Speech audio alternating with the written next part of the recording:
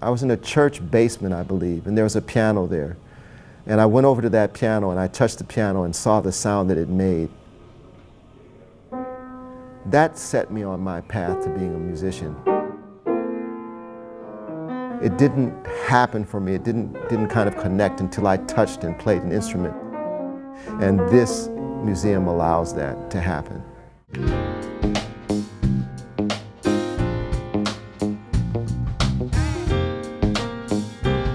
I began my relationship almost 15 years ago with the Museum of Making Music.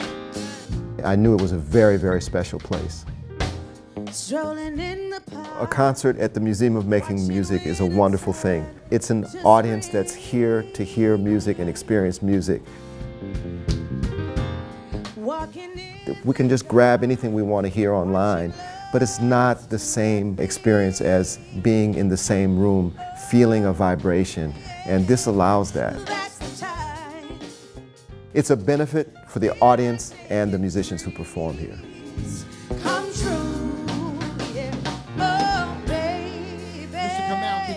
And the audiences are wonderful. And when you have that audience that's really, really paying attention to what you're doing, you have to dig deep and give them even more. You might surprise yourself. Your creativity just grows based on an attentive, supportive audience, and that's what I always feel when I come here.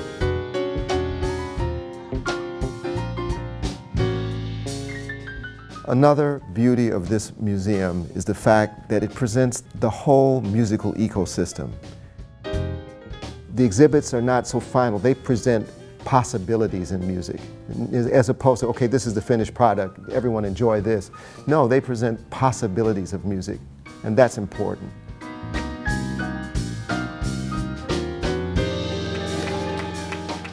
You know, there have been many, many exhibits that transcend style, not just instruments that you'd find in classical music or not only jazz instruments. Every aspect, that's the beauty of this museum.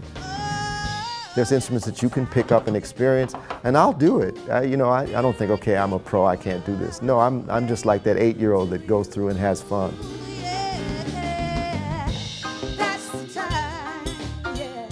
It is not a museum for musicians. It's for everybody, because music is a part of all of our lives.